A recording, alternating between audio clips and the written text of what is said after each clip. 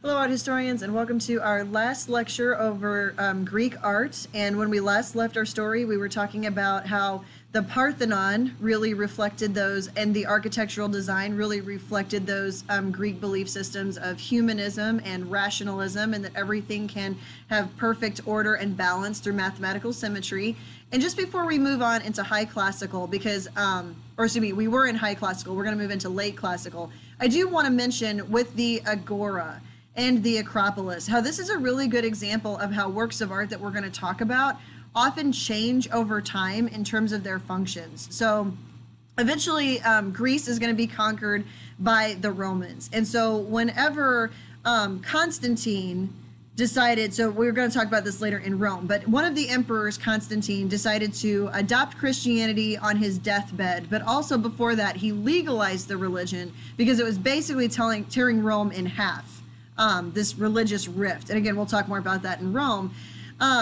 They decided that this was, if you're going to be Christian, you have to be all in. So by taking over Greece, you have this great temple to these pagan gods. So what we start to see happen is that these pagan images of things like Athena and the temples that were for her, they were destroyed. And a lot of the sculptures were taken down and removed because you're trying to get rid of that pagan polytheistic worship. And after that, the Parthenon actually became a church, which was very common in Rome. The Pantheon that we're going to talk about, which was originally built to all gods in the empire, became the oldest Christian church or Catholic church in Rome. And then later, when Greece is conquered by the Ottoman Empire, and the people who took it over were the Turks, and they were Islam or Islamic, they came in and conquered this area, and therefore the Parthenon was no longer a church. It was going to become a mosque, which this is also going to happen to the Hagia Sophia in the Byzantine Empire, one of the greatest churches that was built there. So later on, the Greeks are going to obviously reclaim this area, which is why they have a huge problem with the Elgin marbles being gone, is because they were like, you gave them away when we were controlled by the Ottomans and not by us. So you took something that was ours without asking us, and the fact that they were given to you by the Ottomans isn't really fair. So after high classical, now anytime you hear of a high point in art, so like eventually we'll talk about the high Renaissance. The high point generally doesn't last very long. It's usually a very short period of time, because the high point is when the standards of perfection are established. And we saw that with the spear bearers. So like during the, high classical period in Greece, where it becomes, this is the, idea that we're going to follow, and this is the art that follows it, and that everything should be about perfection and balance and order. After that establishing of the rules, there's really only one way to go, and that's to start to break them. So high Renaissance, high classical, those time periods don't usually last very long, because if you keep doing that, then all you're basically doing is copying someone else's work without adding any individualism. And that's kind of a new idea that started to pop up in Greece, is this idea of the individual, which was going to happen because they'd been very civic and community minded, and that everything was for the good of Athens and for the state. But now that this period of war is over, it starts to become this idea of the individual and the us. And part of this is going to come from the fact that Greece, Athens, and Sparta in particular are going to get involved in what's called the Peloponnesian War, which is a civil war that I mentioned in the context, where they're going to start fighting against each other. And kind of those ideals started to slip a little bit, because when you're in the middle of war, those civic values and rationality are going to kind of go out the window. So as we start to see the rise of like heroes again during this war, and that, people were fighting for different reasons, we see individualism become this new big idea, and individuals feel emotions. This time in Greece was hard, like it was rough. And they fought some really tough battles and went through some really difficult things. They went through a civil war. They were taken over by the Macedonians, so that's Philip II, and later his son Alexander the Great. And during this late classical time period, they start to lose those ideas of civic, about that idea of perfection that we should all strive to be. And instead, it becomes more focused on not what we could be, but celebrating who we are instead.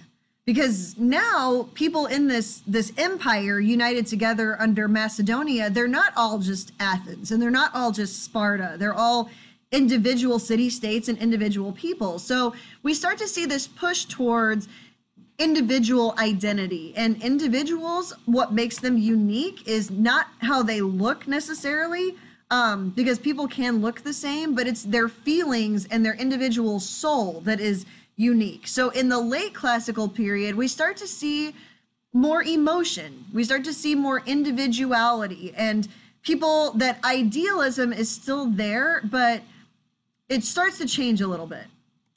So we look here at the grave stela of Hegesso. And so this is actually really interesting because we see something happening here. This is a grave stela marking the grave of an individual person, and a woman at that, which is kind of different because women in Athens weren't really valued all that much. And if you look at this, we start to see kind of the influence of what would be modern headstones or grave markers, where, you know, it has the birth and the death dates and, you know, wife of, son of, daughter of, husband of, you know, and it starts to become more about the individual, because during the time when Greece was very civic minded and everything was about all of us together, you didn't have gravestones like this. Like, basically we went the Koros statue, which was a grave marker, and then for a while we don't really have much of grave markers at all. In fact, most of the time it's just cremation for the Greeks. But now all of a sudden, as individualism becomes the new idea, we see the art reflecting that. And this is a headstone, basically, for an individual woman. And again, we haven't seen this really since the Archaic period. However, this is after the creation of the Parthenon. So we see a little bit of pop culture at the time where people are like, oh, if the Parthenon and the sculpture and the art there was the style or the architecture, we want to mimic that to show that we're hip with the time. So if you look at this right here, you can see on the sides, this Doric columns on the side. You can see the pediment, the triangle up at the top. You can see that used to be written across here was her name and who she was. And you can see that she's got that wet drapery look to her, which would have been the hot style since Phidias used it on the Parthenon. So we think that this is cool, yes, because we are seeing a little bit of individualism. We're also seeing something now called high relief, all right? This is no longer a bas relief, like where it's just kind of shallow cut into, like shallow braille, like you could feel it. This is high relief because we really see that it's deeply cut in. And the reason for that is it's even more to make this look naturalistic. So kind of this effort now to, oh my gosh, this fly, sorry guys, this effort even more to create not so much idealism anymore, but a little bit more realism. So if you put the R's together, we're returning to naturalistic realism. Because what the high relief could do, if you look at this, if you look down here at the bottom of the chair, you can see shadow and you can see shading, and it looks like a real scene. And that's kind of what they were going for, is to make this look even more realistic. Now, what is showing about this time is we think, oh, cool, this was for a woman. Well, not exactly. She's shown inside a home, so a domestic sphere.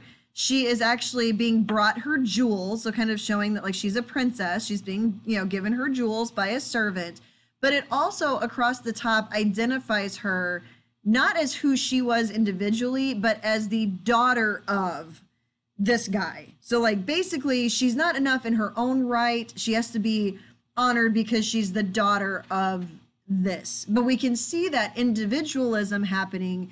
And we can see that they're starting to move away from that idealism, like the Parthenon and the spear bearer that's so perfect it's not even possible, and now starting to move towards realism that's a little bit more natural with that high relief.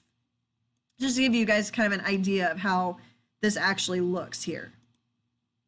So you don't have to know these for the 250, but I'm kind of showing you a little bit how we are, like, especially under Alexander the Great, as he expands the empire out, we start to see the art really become a lot more naturalistic realism, that Yes, there is still kind of that ideal, like this is how you should look, but it's a lot more naturalistic in terms of how they are acting. So for example, here is Hermes interacting with the baby Dionysus, and instead of looking off into the distance, he's grounded and he's here and he's interacting with the baby, and he would have been dangling grapes like for the baby to play with. And late classical, we also see the start of female nudity.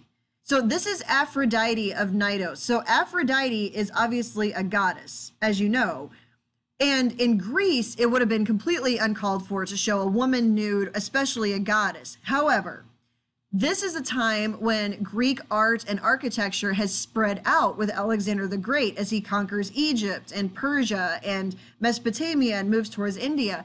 To those places, Aphrodite is not a big deal. She's just a goddess. So for them to show her nude would not be a big deal. And if she's the ideal beauty, then why not show that off? Now, they always did a really good job of making the nudity for females much more justifiable. So for example, she's modest, she's covering herself, and she's always holding or nearby, there's kind of some drapery, which again, there's that wet drapery influence.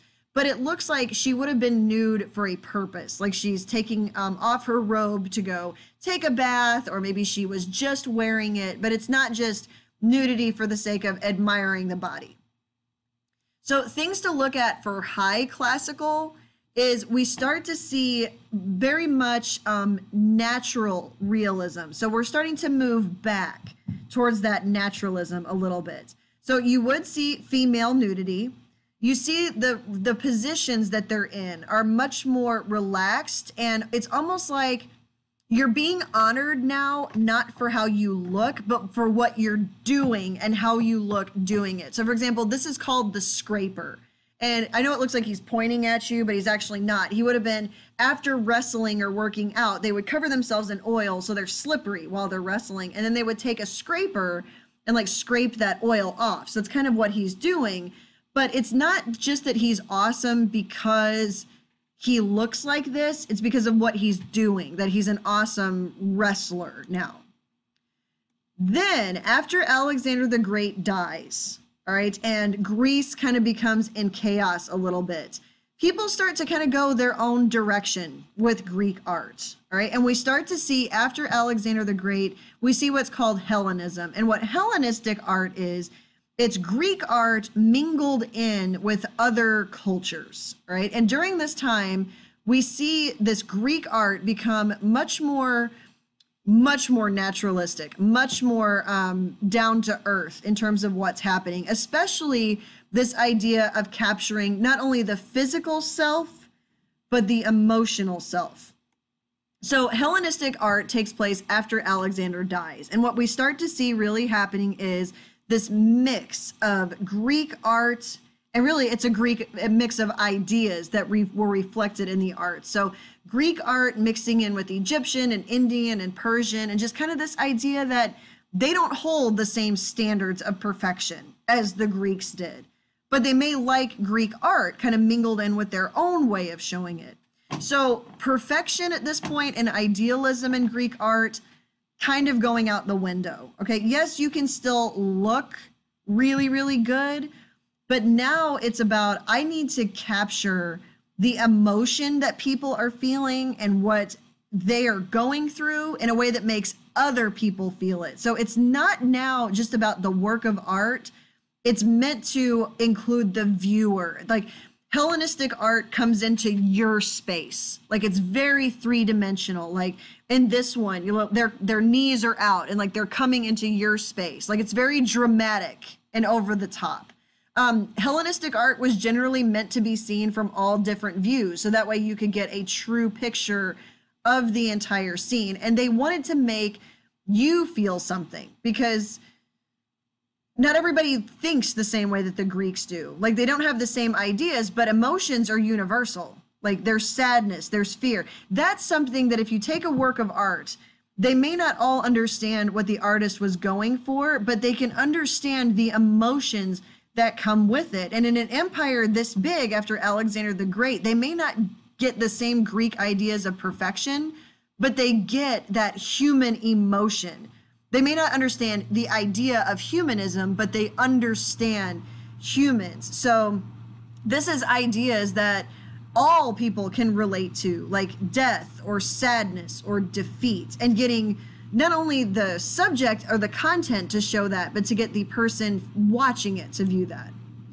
So for example, the Nike of Samothrace, all right, was supposed to be very inspiring. Now, what about this is still Greek? Well, clearly it's got that wet drapery look. It's got the Phidias touch to it, but it's twisting, right? It's moving. It's almost like a moment, a snapshot in time. It's very dramatic, like she just landed on the front of a boat. And that's what it was meant to look like, is that this Nike of Samothrace has landed on the front of this boat, and it would have been this hull of a boat that she would be standing on, like marble, and then a fountain in front of it. Like it's supposed to be this whole dramatic experience of the water splashing up on her, like she landed on this boat and led them to victory.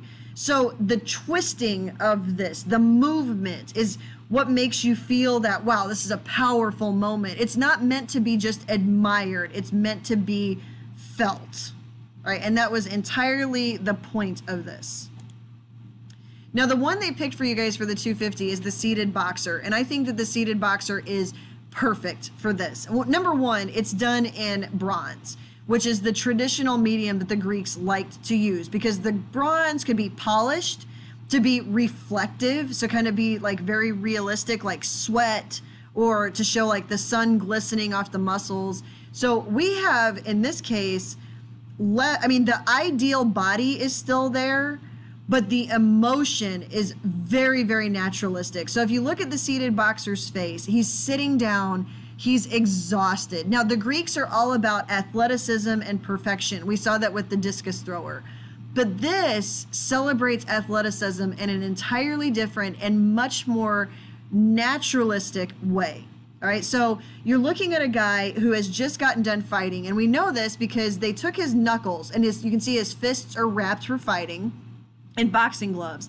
And he's got on his knuckles, they put copper, which would look like, against the bronze, it would look like cuts and like blood. And this guy is bent over and he's tired. He's like, oh my God, this is exhausting. And to them, this was an idea that everybody could get to. That Greek idea of like the spear bearer of humanism, not everybody got, but they get this. Persia could get this. Egypt could get this, that this was a hard fight. So what this guy is doing makes him, even though he looks like it's tough, he looks more awesome. Sorry, my lights just went off in my classroom. You're gonna come back on. Sorry, thank you. Even though it looks like this was really tough, and yeah, maybe he's been hurt, it makes it look so much more awesome that he did it. Like, wow, you did this really tough thing.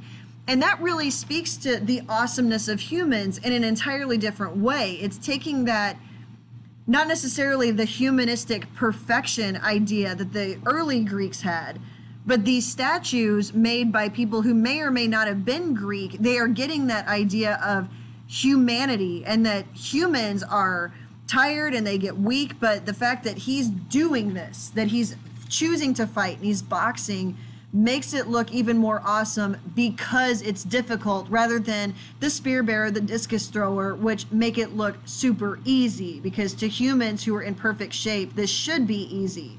But it makes boxing look even more powerful because this guy is tired and it was hard. So kind of compare the two here. All right, so over here, do we have realism? Yes, realistically, we could see a guy throwing a discus. Is it natural? No, that pose isn't even natural, and nobody looks like that, and that pose is just not going to happen. But over here, we also have realism, because the Greeks were very much about down to earth, right? Does he still have an ideal body? Kind of. I mean, it's still there, but this is natural emotion. Natural, this is tough, this is hard, this is how this would actually look. This is not a natural expression for somebody trying to hold this pose. It's not. Have somebody try it and then look at their face and see if that looks easy. It's not. And plus, they'll fall over on their face if they don't have something to lean against. Trust me. But here, we've got this guy that's like, that's natural. That's how somebody who just got done boxing would look. And the feeling and the emotion is very natural. So where we can really see this Hellenistic style and what it's about is what we call the Pergamene style, all right? So Alexander the Great creates this massive empire, all right? He unites all the Greek people together except Sparta and uses those people to conquer Egypt, conquer Persia, conquer India to an extent, and then head back, all right? When he died, his empire, there just couldn't be another ruler like him. So his empire split up into 3 different places that were ruled by 3 different Greeks, so like generals of his, all right? After he died, Greece was kind of a mess. Like, they had been a mess before Alexander. They were kind of a mess afterwards. They weren't really united together. So we start to see other places become the center of Greek art, even if they aren't necessarily Greece. And Pergamon is a great example of that. This became the new center of Greek art. And these people were very into heroicism because these kings, who are not Greek, for the record, these kings had fought against some major enemies like the Gauls, who were German, right, which were a huge threat to them, these Germanic tribes.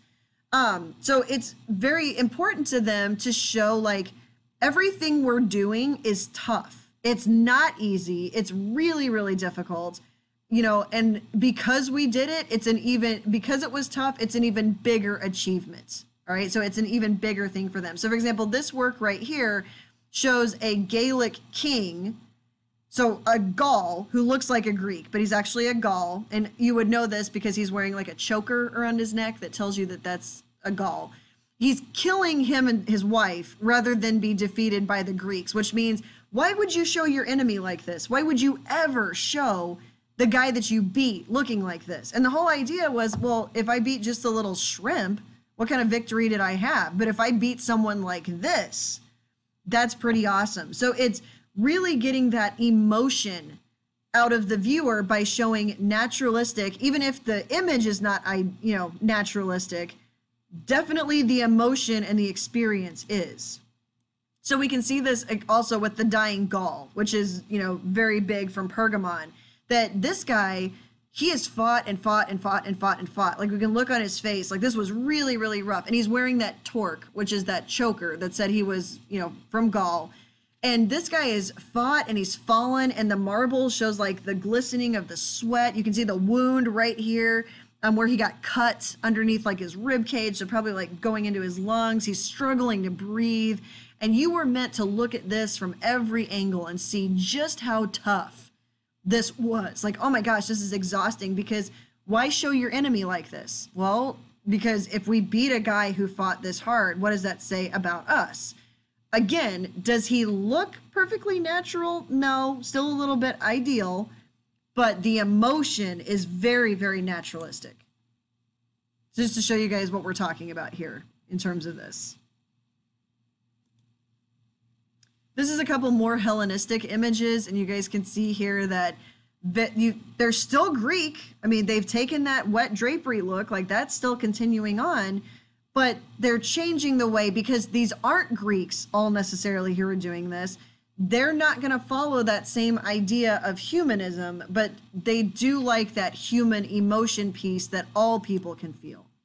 So the Pergamon altar is this wonderful example of a combination of classical Greek and Hellenism. So classical Greek is idealized perfection. Like, it's not natural. People don't look like that. We saw that with the the ratios they had for the spear bearer, that this is how art should look and this is how people should look. And then even the Parthenon, not possibly perfect. I mean, it's meant to look perfect, but it's not.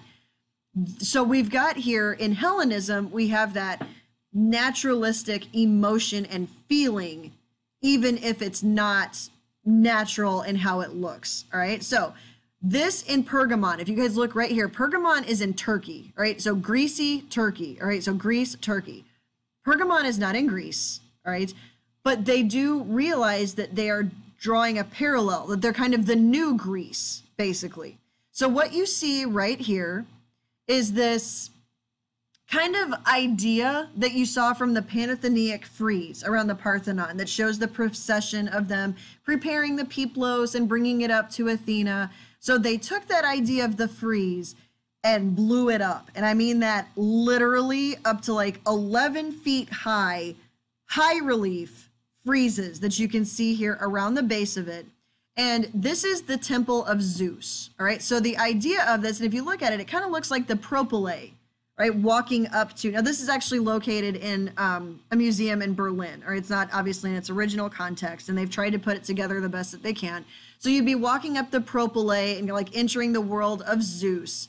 And around here, we have the gigantomachy, all right? So giganto, and they don't mean that just big because it is big, but it's this battle between the gods and the giants, okay? So like the Titans, giants, all right? So that's the scene that you are seeing around here, is this battle between the gods and these Titans, all right? So the gods obviously win this, all right? So what you see here is the gods have defeated the Titans and they are dragging them up the steps to be judged by Zeus. And they are crawling onto the steps like they're coming into your space. You're meant to feel pity for them. You're meant to view them as like, wow, these were mighty foes that the gods were beating. Look how strong they are. Look how hard they're fighting. The gods must have won one heck of a battle for this. But just like on the Parthenon, this is a little bit of a passive-aggressive message, because what this is actually for is it represents the king of Pergamon defeating the Gauls. So the Gauls are like the giants. Remember, they made the Gauls look like they were really tough and strong, just like they made the gods look really tough and strong. But then he comes and defeats this fierce opponent and then takes him to Zeus for judgment. So this basically, this frieze is like a giant metaphor, really. What's kind of scary about this is people used to think that it was Alexander's beating of the Persians was the metaphor. It's not. This was done way after Alexander. So could it have paralleled that? Yeah, but it's actually more for the Gauls being defeated by Pergamon.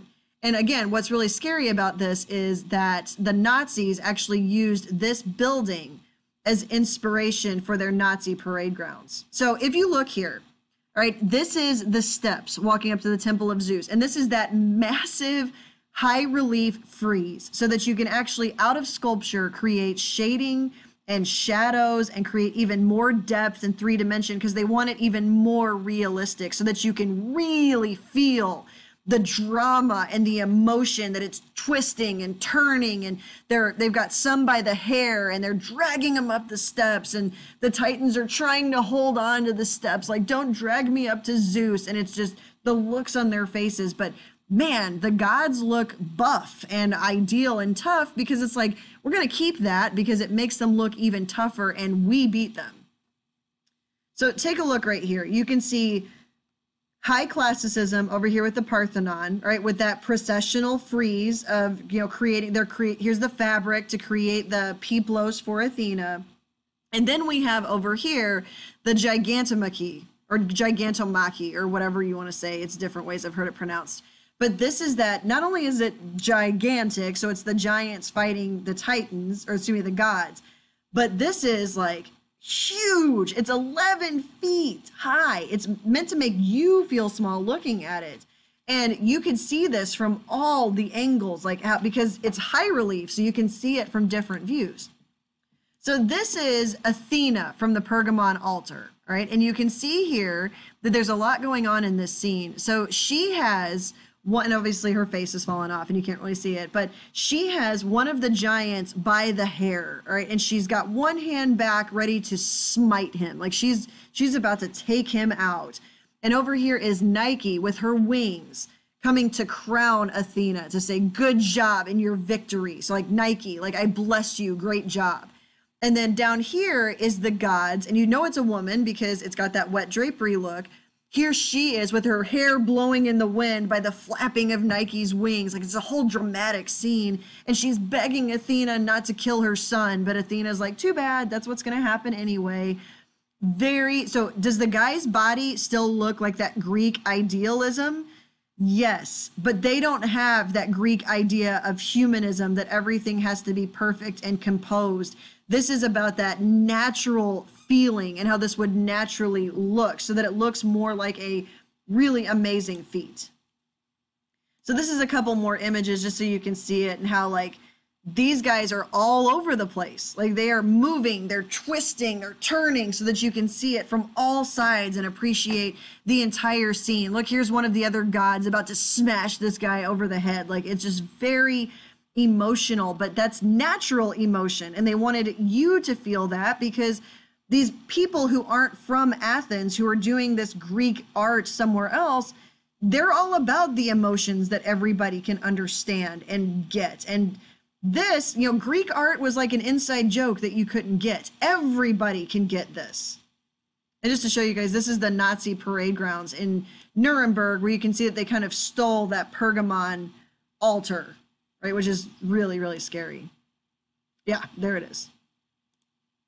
So what's really cool about this as we wrap up Greek art is you can see the ideas that the Greeks had, and that those ideas didn't necessarily match with what people outside of Greece had. But because Greek art spread with Alexander the Great, we see them after Alexander dies and his empire has kind of been collapsed and Greece is no longer kind of the center of everything. We can see the ideas of those other areas change and impact the art as well, even though they continued stuff from classical Greece, like the wet drapery look or the ideal bodies. All right, so we are going to stop there. There is a personal progress check for you in my AP classroom, so you can kind of test and see how you're doing. And if you have any questions over the material or any of the pieces, please let me know. Also remember that on your pack sheet, you need to be completing all of the pieces. You may not have gotten them all from a presentation, but you did get all of them from me. So you can incorporate that into your pack sheet.